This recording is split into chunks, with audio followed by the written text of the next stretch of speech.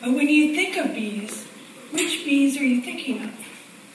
For many people, it's the industrious honeybee. But did you know that there are over 20,000 species of bees on the planet? In Canada, we have over 850 different species. And here in BC, we have 450 different species of bees.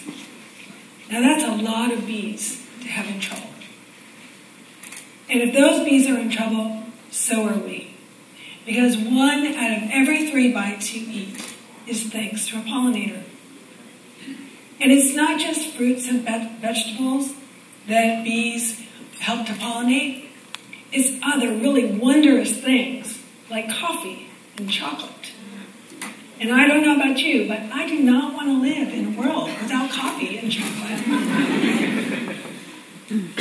So why are bees in trouble?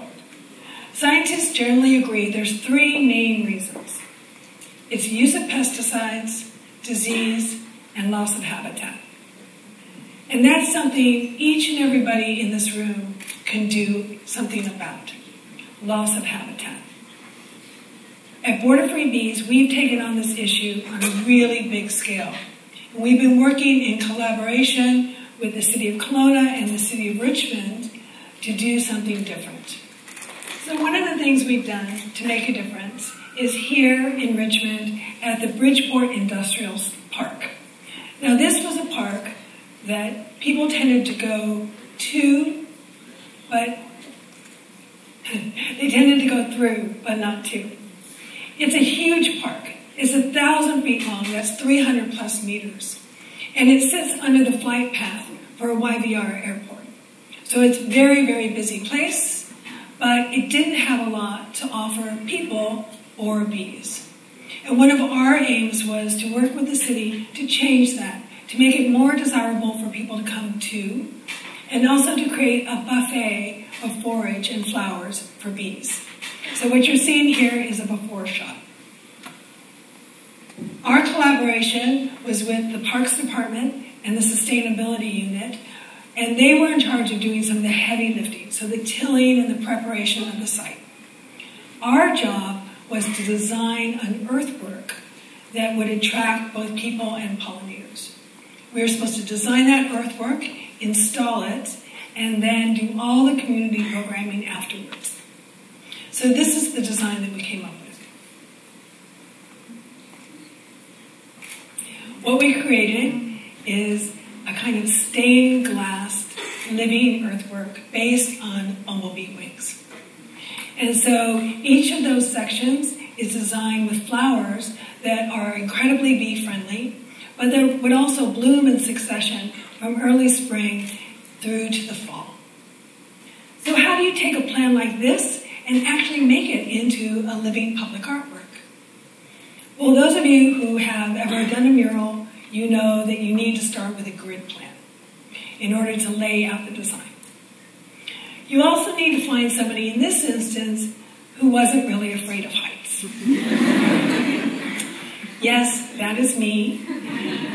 Standing there with my hard hat and my cell phone and the plan, giving instructions down to our amazing team below, who in turn had a lot of rope. And we used that rope to lay out the bee design, the bee wing design, and then we raked it all in, hand-seeded it with color-coded seed, hand-raked it in with an amazing team, and then we waited. We waited for rain, we waited for Mother Nature to cooperate, and we waited for bees. But we wanted to entice those bees. So, housing is certainly an issue in the lower mainland, so we thought we would provide some for the bees. And each end of the 1,000-foot-long field is anchored with a native apiary sculpture. And so we designed this sculpture not for honeybees, but for all those other native bees, like bumblebees, and leafcutter bees, mining bees, hairy-belly bees. And we were rewarded over the course of that season of having an array of tenants checking in and out of our insect hotel. We also have a sister pasture up in Columnar, which is a really amazing way to do this research because we're able to compare and contrast different ways of design and installation and the different regions that we're working with. And so we're able to share that information. But the other thing that we share are the artists that we work with. Here you'll see in the red t-shirt artist Samuel Roy Bois. And he's working on a community sculpture, a one-day sculpture called Small World. And it was designed to show that interconnectivity of labor, hive work, if you will, and the ways in which together we can build something in a very short period of time that we wouldn't really be able to do on our own. In this iteration in Kelowna, Samuel painted the boxes so that they were in colors that were attractive to bees. But when we invited him down to our Richmond pasture, we had a little something else in mind, and so he created a sculpture that was just white. And here you see it in preparation for installation with the community at one of our pollinator picnics. Here are the two sculptures in contrast. So the one on the top is from Kelowna, the one on the bottom from Richmond. Now the afterlife of our sculpture was incredibly important. And what we had in mind was to use those boxes to work with community groups like this one here, which was the David Suzuki Foundation's Butterfly Way project, and convert those former sculptures into bumblebee houses. So people could personalize them, help convert them, and then take them back to their own gardens or community spots, community gardens and other greenways to install for bumblebees. And here you see one in our pasture back in Columnar. So that community engagement is really critical to our work, that hands-on engagement with people. We've also worked with other artists like Sharon Callous, who is an environmental artist based here in Vancouver. What Sharon did is she came out to our pasture in Richmond and she put together a series of work art parties.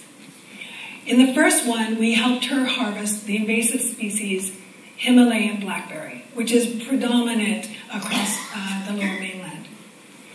She then took that fiber back to her studio and processed it a bit so that it was workable, and then brought it back to the pasture. And over a series of weeks, she worked with open kind of format where people could drop in and learn how to weave that fiber into rope. The rope was then converted and created into these gorgeous butterfly net sculptures that were suspended in the trees. Now, a really critical component to this is that when we were doing these work parties, people weren't just learning how to coil the rope, but they were also hearing music, they were listening to people who were telling stories about bees, and they were listening to specialists talking about bee conservation and why bees are important. So it was a way of bringing the hand and the heart and the mind together and learning on these different levels, different ways for people to access this new information.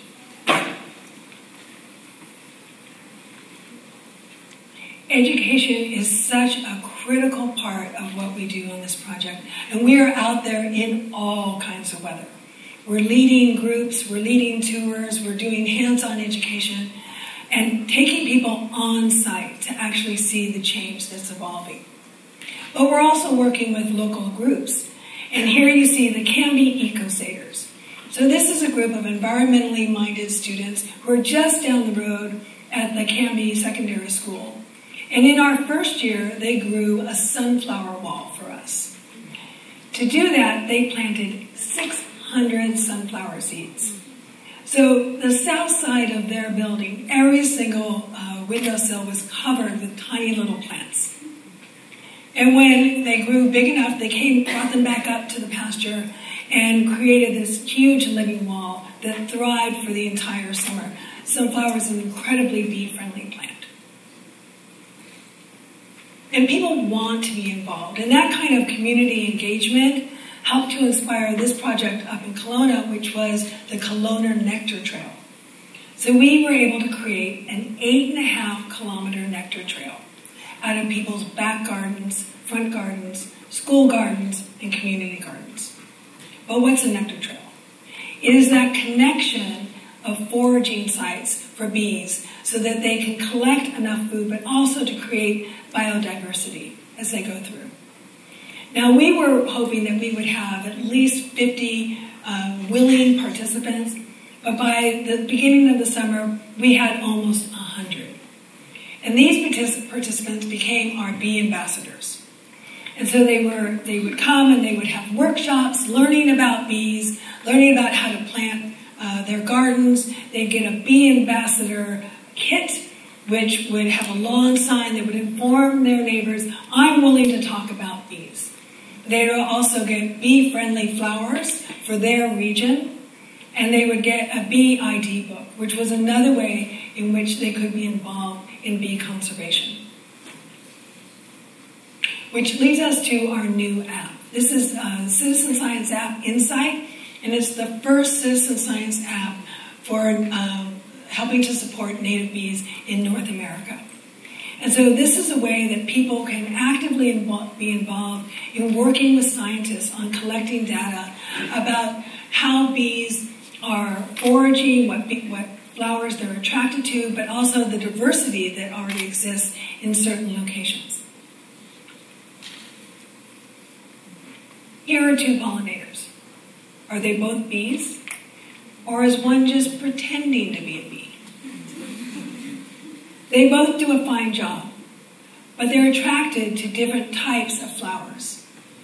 And in our work in the field with our volunteers, we teach them how to know the difference in order to gather that data to bring back to people like our collaborator, Dr. Elizabeth Alley up at Simon Fraser University, in order to understand if we're moving in the right direction. Now, I'm not a scientist. I'm an artist. But I've worked with scientists and I've worked with other experts in the field, and they have trained me how to do this work. And in turn, I've been teaching other people how to do this work. And it's vital and important work to do. And anyone can do it. From children to seniors, anyone who's interested in being able to be part of the solution and help scientists with this really important data collection. But we can't always get people out into the pasture. And this work isn't exclusively about science. And so we figured out a way, through our exhibition, For All's For Yourself, to bring the pasture to the people. And so what we did is we created this exhibition from 10,000 laser-cut bees made from handmade seed paper. But we didn't make that paper alone. Whenever we do this project, we run a series of workshops with the community helping to make the paper. And so we use recycled paper, in this case in Richmond. From Bentley Car, we brought paper from the city, and we converted that into pulp. We had over 16 different workshops where people would help us make paper, and we'd also be able to talk about seed distribution. Oftentimes people will get a package of seeds, and they'll think, oh, that's enough to cover my kitchen table, when actually it's probably enough to cover your entire kitchen. We would then take that paper back to our studio and dry it, and then take it to be laser cut. From there, we'd install the exhibition. Here it is as an installation, our second iteration in Columnar.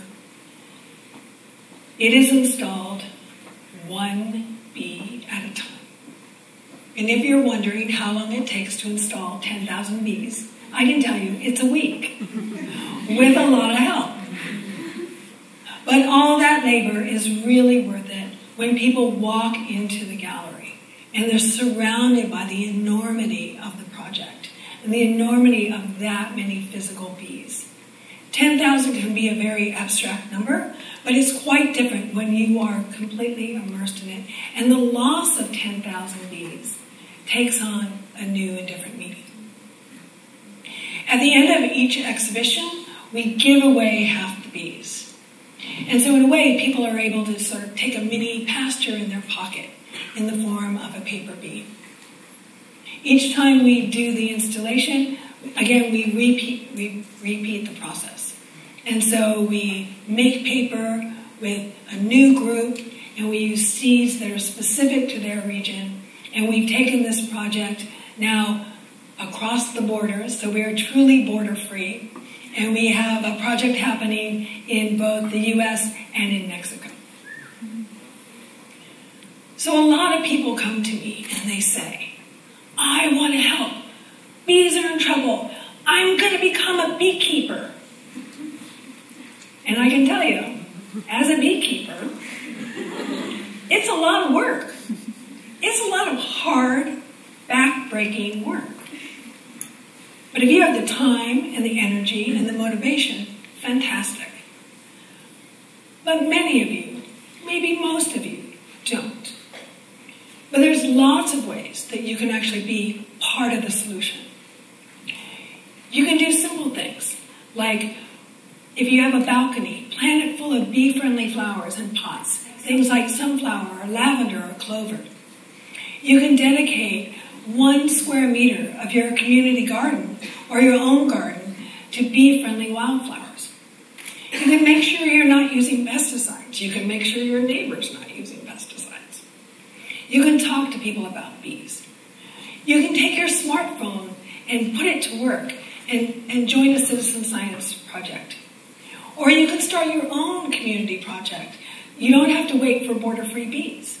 You can do your own. But really, the key is that you can be a beekeeper. Just consider keeping native bees. Thank you.